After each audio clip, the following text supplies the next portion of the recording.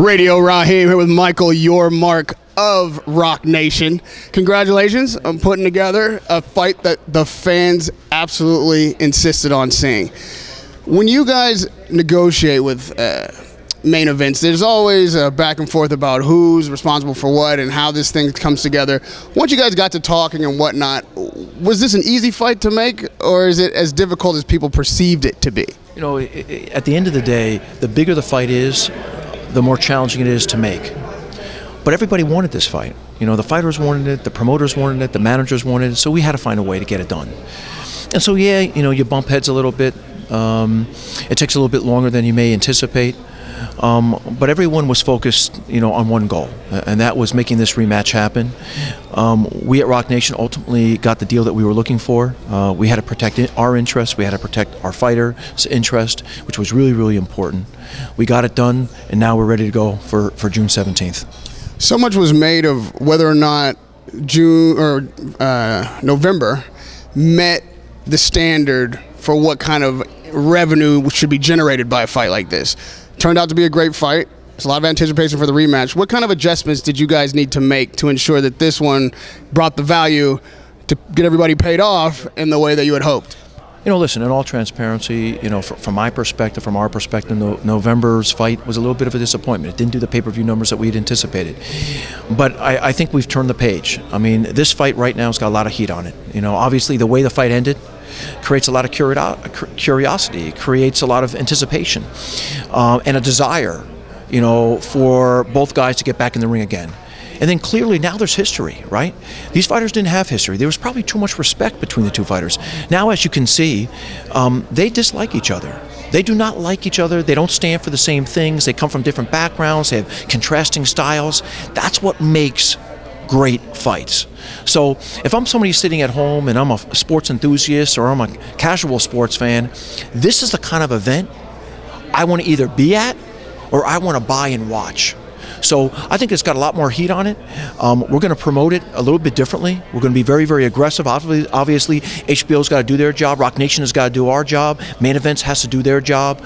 But we think that this fight will do much better than the fight in November.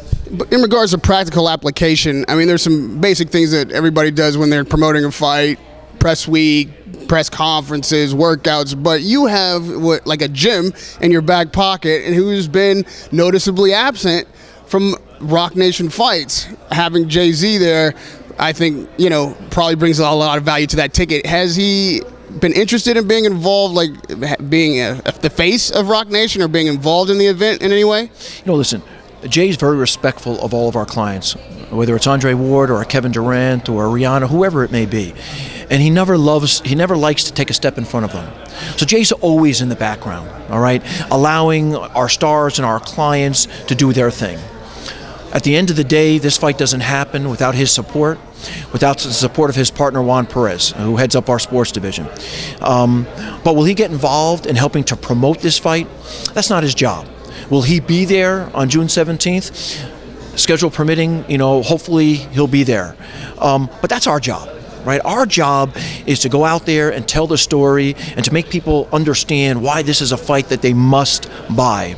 And by the way, Jay is talking to us behind the scenes. He's encouraging us. He's providing suggestions as to how we can do a better job of promoting it. So he's involved. People may not see that, but he's very much involved behind the scenes, making sure that we're doing all the right things, right, to make this a successful event. You also have to understand, the last fight, we were on the B side.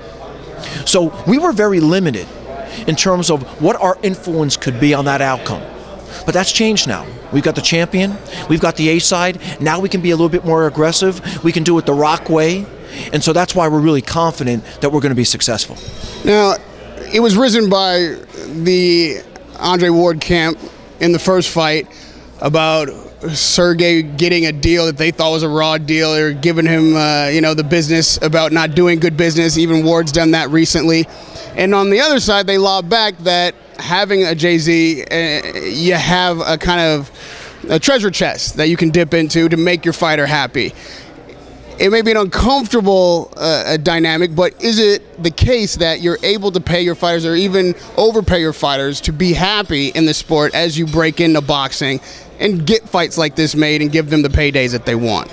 I don't think it's about overpaying. You know, we don't overpay. But what we like to do is compensate our athletes the way they deserve to be compensated.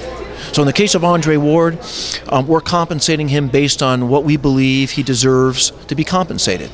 And is that predicated on the amount of money generated? No, listen, I don't think it's based on, you know, our resources as a company or Jay. But obviously, Jay has always been, and our company has always been, and his partners have always been pro-client. So we always want to take that extra step and be extra fair to our clients and to make sure that ultimately they're happy with their compensation. As it relates to Kathy Duva in main events, she runs her business. And how she wants to compensate Sergey Kovalov is her business. We don't get involved in that. We do our business, she does her business. At the end of the day, we hope that her fighter is happy with what he makes, and we hope that Andre is satisfied with his compensation. We know you expect Andre Ward to be successful.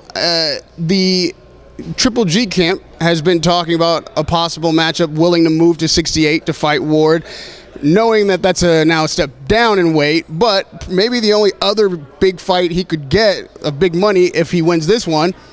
Is that something that you'd like to see Ward do? Is that a negotiation you'd be willing to enter into? You know what, that's entirely up to Andre. We don't really tell him who to fight and when to fight. Ultimately, it's him, and it's his manager, James Prince, and his attorney, Josh Dubin. At the end of the day, I think that would be a great fight. There's no question about it. But we got to take it one step at a time. You know, Andre's got a big challenge in front of him on June 17th. Once he's victorious, you know, we'll start thinking about what's next. But ultimately, he's going to make that decision. And if he calls us and said, listen, this is the path I want to take, those will be our marching orders, and we'll try to make that happen for him. And lastly, Miguel Cotto. Last time I talked to you, we were getting ready for Cotto, and we thought this was going to happen in Texas. Obviously, injuries happen in the sport. Fight fell out, but we haven't heard much in regards to what we can expect from him now. How is that going? Is there something on the horizon that you guys can mention? So, you know, listen, it's been reported that we're trying to do something in June, you know, the latter part of June. You know, the date that we've been looking at is June 24th. You know, we haven't secured a final opponent yet, but there are a couple of people that we're honed in on right now. You know, again, every deal has, you know, its issues, and things have to go through a certain process, and every fight that you try to make takes a little bit of time. Our hope is that within the next week to 10 days, we will secure, you know, an opponent for Miguel on the 24th of June, and we'll be able to announce something. But clearly he wants to get back in the ring. We want him to get back in the ring. He's anxious. As you said, we were all disappointed about Kirkland. It threw a bit of a curveball, you know, to us, but we're committed to making sure that he fights once and hopefully twice between now and the end of the year. Freddie Roach has said this is going to be his last year fighting Cotto. I mean, if that's the case, and we're still looking at June, can you throw out some front runners for what would likely be Miguel Cotto's last two fights of a storied career? You know, listen, like Andre Ward, I mean, at the end of the day, Miguel Cotto's going to fight who he wants to fight. We're here to support him. Again, we're going to take it one fight at a time. We haven't really got ahead of ourselves. Ideally, he fights in June, and then maybe again in fourth quarter. But it's got to be the right opponent. It's got to be the right opportunity. Listen, Miguel doesn't have to fight right now. He does it because he loves the sport. He's still got a lot of gas in the tank. We've heard him talk about that in the past. And hopefully, again, within the next 10 days, we'll be able to announce something. Radio Raw here with Michael Yormark. Always a pleasure to talk to you. Much information there. Thank you for taking the time. We'll see you June 17th on my birthday. I know you guys made that fight because it was my birthday. I wasn't going to say anything publicly, but I appreciate it. On my birthday, June 17th, Mandalay Bay, Andre Ward versus Sergey Kovalev. Thank you, sir.